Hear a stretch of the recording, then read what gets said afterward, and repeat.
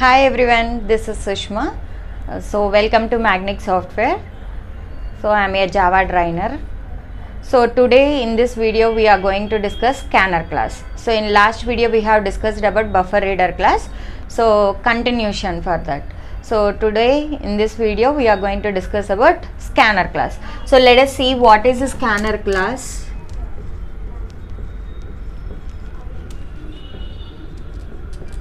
So how we are accepting values from the keyboard by using buffer reader class. In the same way we can accept a values from the keyboard by using scanner class.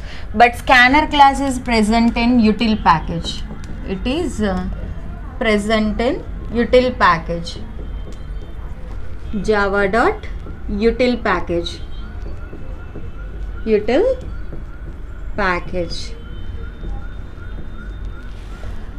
So when we are discussing about buffer reader class is present in IO package. Coming to the scanner class, it is present in util package. In buffer reader class, the values can be accepted one by one after another one. You are accepting the values from the keyboard in buffer reader class. But when we are using this scanner class, we can accept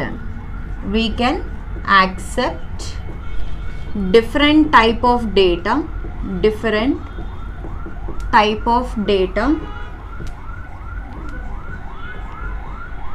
in a same line,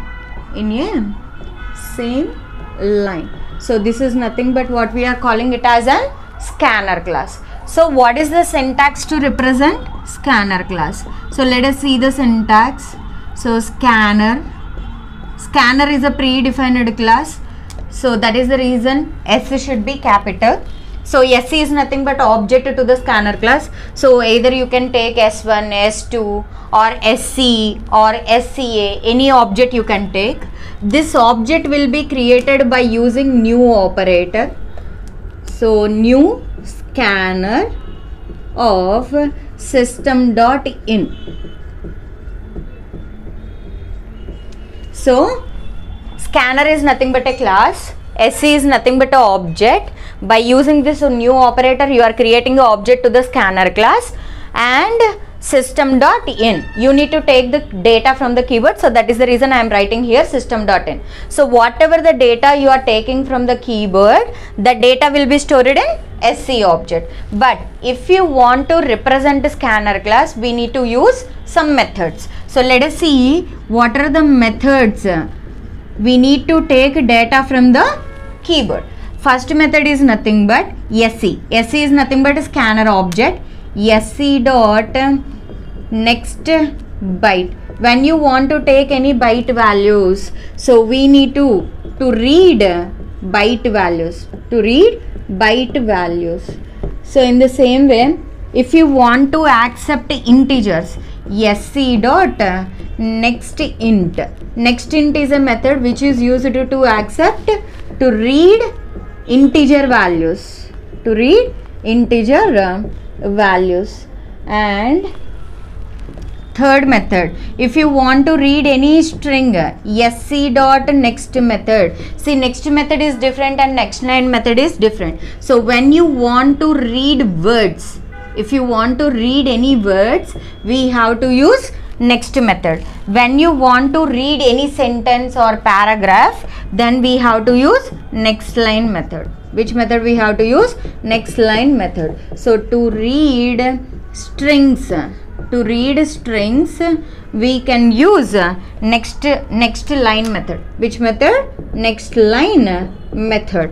So next, if you want to accept any float value, SC dot next float. Method. So to read float values. So next, sixth one, SC dot next double. When you want to accept any double value from the keyboard, then we have to use next double method. So to read double values. So next, when you want to take a single character from the keyboard, so we have to use a method called sc dot next method dot char at of 0. So at of 0 means 0 is nothing but the index position. So in 0th index position, whatever the character you are having, the character you are taking from the keyboard. So to read character, to read character. So these are the methods to accept data from the keyboard. Now by using these methods, we can accept some details from the keyboard. So let us see how I am implementing a program for scanner class.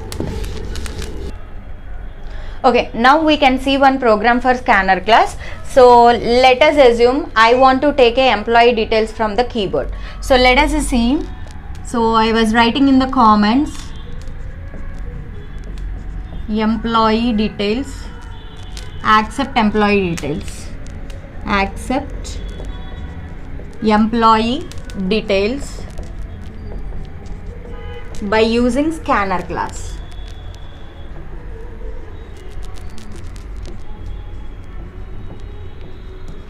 By using scanner class. Scanner class is present in which package? Util package. So that is the reason I am importing a package called import java.util.star. Here either you can represent a star. Star is nothing but a library which contain group of classes and interfaces. If you don't want to keep here star, replace with scanner class. Okay, it is your choice. So next I want to write down here some class name. So scan example, any class name you can take it. So I want to write down main method. So public static void main of string args. This is your main method.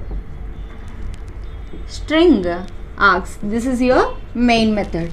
So now I want to write down the syntax for your scanner class. So scanner sc is equal to new scanner of system.in, new scanner of system.in.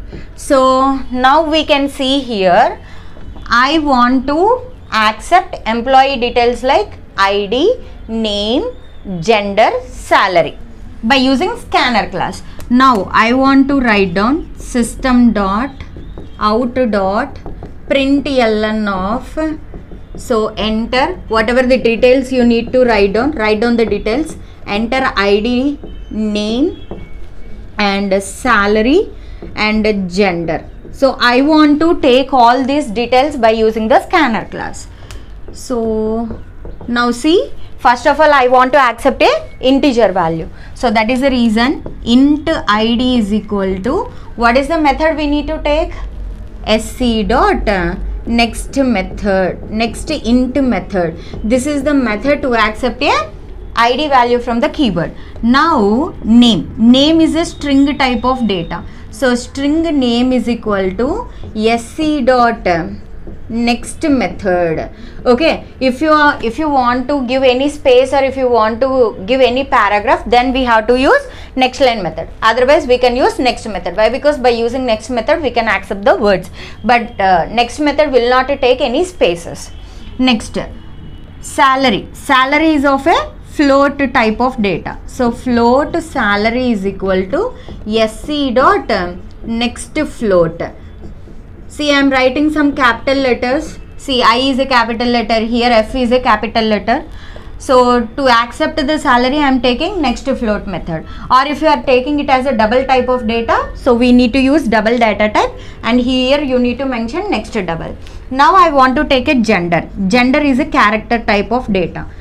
Char gen equal to sc dot next dot caret of 0.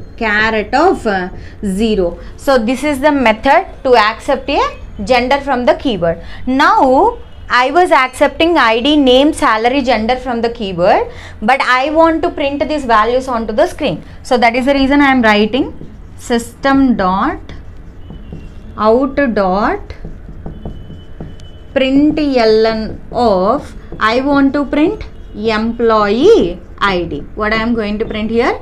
Employee ID plus whatever the variable you want to print onto the screen, mention the variable name plus ID. In last video I already said you, plus is nothing but a concatenation. Whatever the string and whatever the value you are having, to concatenate these two things we are using a plus operator. So next I want to take here system dot out dot println of employee name. What I would like to take here? Employee name plus whatever the variable name you are giving, so mention the variable name. In the same way, system dot, what I need to take here? System dot out dot println of employee salary. I want to print employee salary onto the screen. So that is the reason I want to print sal variable. So sal. Next, system dot out dot println of employee gender. So I want to print the gender onto the screen. So that is the reason plus what is the variable I have given here? Gender. So mention the variable name here as gen. So like this you are going to take the values from the keyword by using scanner class. But see what happening here? When I am going to print ID, name, salary and gender, you are mentioning 4 system.out.printlns. But I don't want to print these many system.out.printlns. So what is the solution for this? See, in C language we have to use printf function, right? So I want to replace println with printf. Okay, but see here guys, how you can write down means system dot out dot printf of whatever the format strings we are taking. So format strings and arg1 comma arg2 comma argn. How many arguments you want to print onto the screen? Mention those arguments. But what are format strings? See, I am writing in the note point. What are format strings? Format strings. So let us see here guys. So if you want to accept any value, that means if you want to print anything onto the screen, so we are having some format strings in printf function. We have to remember all these format strings. When you want to go to new line, so then %n format string we have to use. If you want to give any tab space, so you need to give here %t. Okay, so next when you want to print any integer, okay, when you want to print any integer, we have to use %d. In the same way, if you want to take any float value, we have to use %f. Okay, when you want to take any string, when you want to print any string, then we have to use %s. When you want to take any character, when you want to print any character, we have to use %c. In the same way, hexadecimal values. So we need to take here %x. Okay, so next in the same way, octal values. What I am going to take here? Octal values. Then you need to take here %o. So when you want to use printf instead of println, we have to remember all these format strings. Then only we can implement this printf in the system.out. Instead of println, we can use printf. So see here, I can change my coding. Instead of these 4 lines, how can I write my coding? So let us see. I want to print the details. So system.out. printf of system.out.printf of, okay, first of all I need to take employee ID, right? Employee ID, here itself you need to mention %d. Okay, it is a integer. Why? Because int id, right? Integer. For integer, what is the format string I am using? %d. %n. Why? Because whatever the details I want to print onto the screen, I want to print the values one by one. So for new line, what is the format string I am having? %n. So I was mentioning here %n. Okay, so next I want to give here employee name. What I want to print here? Employee name. It is of a string type of data. So that is the reason I am mentioning here %sc string. It will be represented with %s. So now again you need to go for new line. So that is the reason %n. Next I am taking salary. So employee salary. Employee salary. It is of a float data type. So that is the reason. What is the format string for float? %f. So that is the reason I am representing %f here. Again you need to go for new line. So that is the reason %n. So again I want to print employee gender. So that is the reason employee gender. Gender is a character type of data. What is the format string for character type of data? %c. So that is the reason I am taking here %c. Now whatever the details I have printed onto the screen, I have given all the details by using this format strings, but I want to print these variables onto the screen or not. So now you can give the arguments. Argument 1, argument 2, argument n. Okay, how many arguments I am having? 1, 2, 3, 4. Okay, so parameters, or you can say it as a parameters. What are the parameters I need to pass? ID comma name comma salary comma gender. Okay, so like this, instead of 4 system.out.println, by using this printf function we can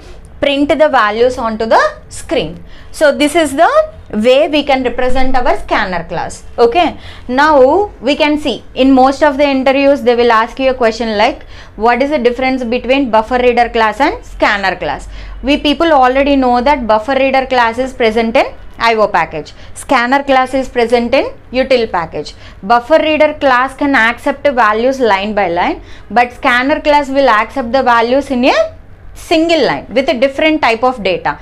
And buffer reader memory is large. That means 8 KB byte buffer we can say it as. But coming to the scanner class, it can accept only 1 KB char buffer. What we can say? 1 KB char buffer. And buffer reader performance is faster and scanner class performance is very slower. And we can say buffer reader is synchronous. What is the meaning of synchronous? Synchronous means when you want to use multi-threading concept will be supported by using buffer reader class, but multi-threading concept is not supported in scanner class. Why? Because scanner class is an not synchronized. So these are the main differences between your scanner class and buffer reader class. But in most of the programs we are using buffer reader class.